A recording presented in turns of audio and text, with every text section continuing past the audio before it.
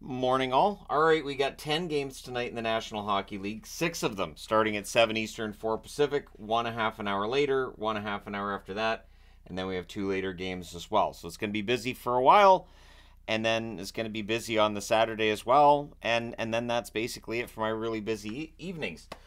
7 Eastern, 4 Pacific start between the Washington Capitals and the Buffalo Sabres. This is a huge game for Washington, of course. They have to stay ahead of Pittsburgh and Detroit, who are playing against one another. So Washington's won one of the first 2 meetings. 4-3 overtime win on November 22nd. April 2nd, Buffalo won 6-2. For Buffalo, you're playing for pride. On the Washington side, they're 37-30-11. They're 4-4-2 in their last 10, so they've had their struggles. Ovechkin, their leading scorer over the last month, 16 games, 12 goals, 3 assists, 15 points. Nick Dowd, kind of a tough time for him. 15 goals, 2 goals, 1 assist, 3 points, a -13. So tough time for him indeed. On the Buffalo side, 37-37-5 is their record. They're 4-6 in their last 10. Tage Thompson, their leading scorer over the last month. He's had a great month. 14 games, 10 goals, 9 assists, 19 points. I was seeing people saying, well, he had a really good year and kind of a flash in the pan. I think his recent run has kind of tempered some of those thoughts. Cousins, 14 games, 1 goal, 4 assists, 5 points. I think Thompson could still hit 50 goals at some point. Cousins, they could use a goal or 2 out of him. It'll be interesting to see how Buffalo plays now that they've been eliminated from the playoffs. 7 Eastern, 4 Pacific start between Columbus and Florida. Florida's won the first 2 meetings, although the first one was close. It was an overtime win on November 6th by a score of 5-4. December 10th, less close, a 5-2 win for the Florida Panthers. Columbus is 26-41-12 overall. They're 3-7 over their last 10. Zach Werenski's been playing really well lately. 15 games, 5 goals, 10 assists, 15 points over the last month. He is their leading scorer over that time. Texier, 15 games, 1 goal, 4 assists, 5 points. I think Texier's been playing pretty well for them recently. They could use another goal from him, sure. For Florida, they're 49-24-6. They're 4-4-2 in their last 10. They're looking to gain ground on the idle Boston Bruins in that chase for first place. They're, again, 4-4-2 in their last 10, shows they've had their struggles. Reinhart, over the last month, has been their leading scorer, 14 games, 8 goals, 6 assists, 14 points. Lundell, 14 games, 3 goals, 2 assists, 5 points for Anton Lundell. 7 Eastern, 4 Pacific start between the Philadelphia Flyers and the New York Rangers. The Rangers have won the first 3. All of them close, but yeah, they've won all 3. November 24th by a score of 3-1, February 24th by a score of 2-1, March 26th by a 6-5 score in overtime.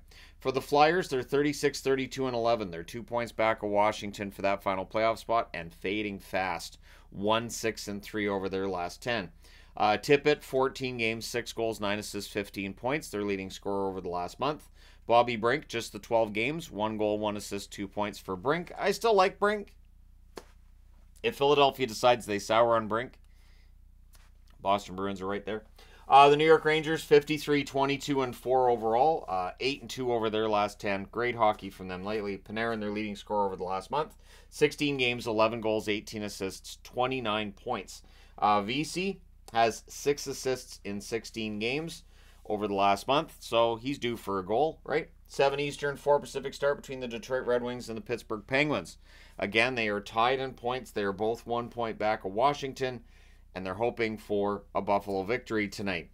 They've split the first 2 meetings, both of them by scores of 6-3. First by Detroit on October 18th, and then on March 17th by Pittsburgh. So maybe a 6-3 score again tonight. Detroit's 38-32-8 overall. They're 4-4-2 in their last 10 as well. The narrative that nobody wants that spot in the East definitely, I think, originates from Philadelphia, Washington, and Detroit and their play, but it does kind of ignore that Pittsburgh's been playing pretty well. It ignores that the Islanders have been playing pretty well too.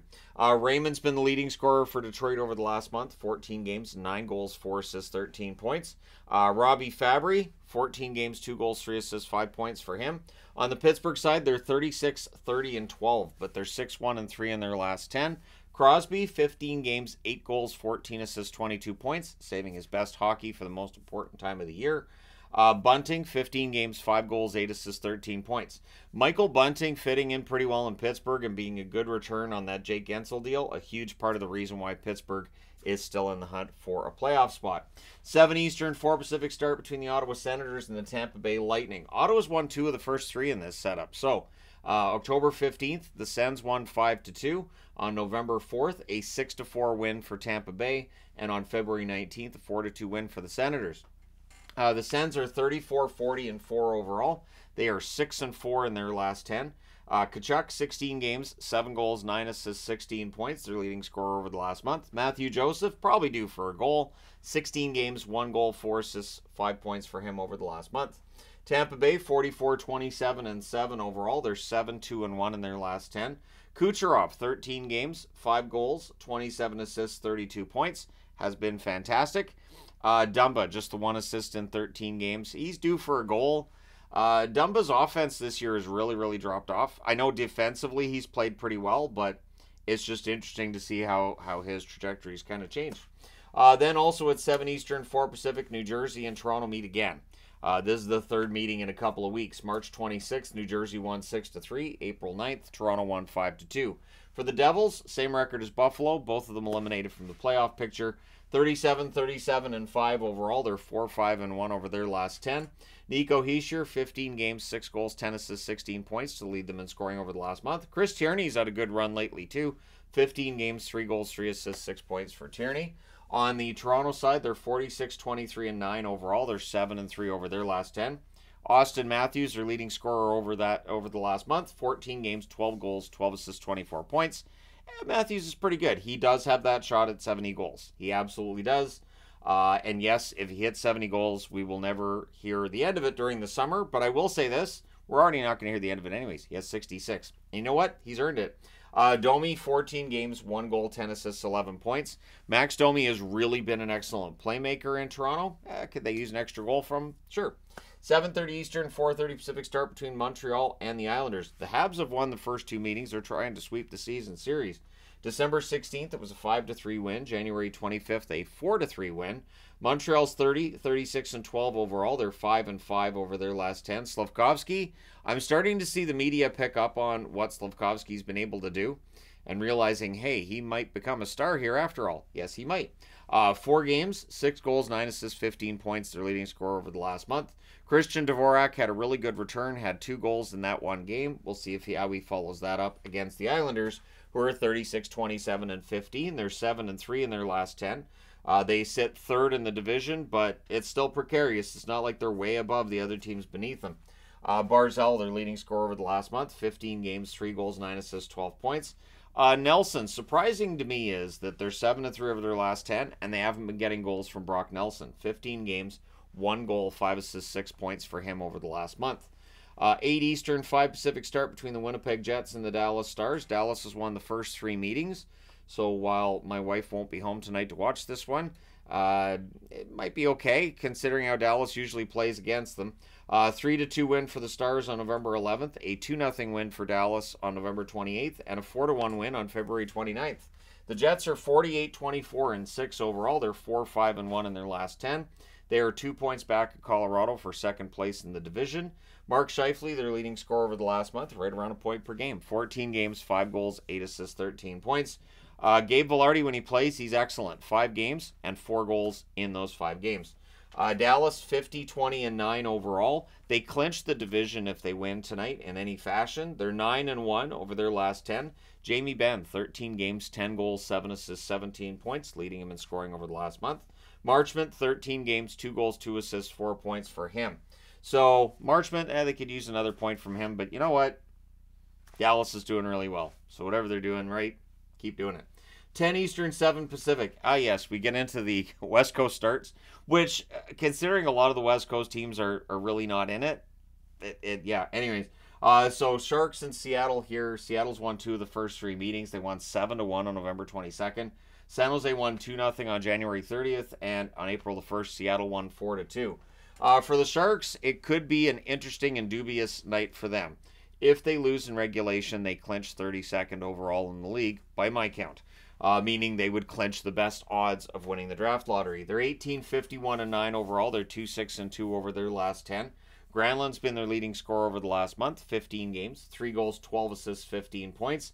Luke Cunnin, 15 games, 2 goals, 3 assists, 5 points for him. On the Seattle front, they're 33-31-13 overall. They're 5-4-1 over their last 10. Bjorkstrand, 14 games, 4 goals, 8 assists, 12 points for him to lead them in scoring over the last month. Yanni Gourde, 5 assists in 14 games. So it's kind of too bad for Seattle. They've had games this month against some of the teams at the bottom of the league.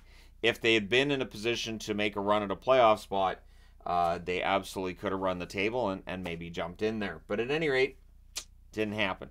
10:30 Eastern, 7:30 Pacific start between the Flames and the Kings. I'm wearing Kings because they clinched with a win. I don't see any reason why they won't. The Flames have won 2 of the first 3 meetings, but they're out of it. And they almost lost that game against San Jose. They did come back and win that. LA won the first meeting December 23rd by a score of 5-3. The Flames then won February 27th 4-2, and they won again by a score of 4-2 on March the 30th. Calgary's 35-37 and 5 overall. They're 2-8 over their last 10. Nazem Kadri, their leading scorer over the last month, 13 games, 4 goals, 9 assists, 13 points. Backlund, 13 games, 2 goals, 3 assists, 5 points for their captain over the last month. On the LA side, they're 41, 26, and 11. They're 6-4 over their last 10. Kempe, 15 games, 8 goals, 12 assists, 20 points. Their leading scorer overall and over the last month. Akil Thomas, 2 goals in 4 games since the call-up. Maybe he gets one tonight. We'll see. Byfield is still stuck at 19 goals. He hasn't had a goal in quite some time, so he might be able to get one tonight as well. We shall see. Let me know your picks in the comment section below as always. Don't forget to hit like and subscribe if you haven't done so already. Thank you guys so much for all your support. I will talk to you again soon.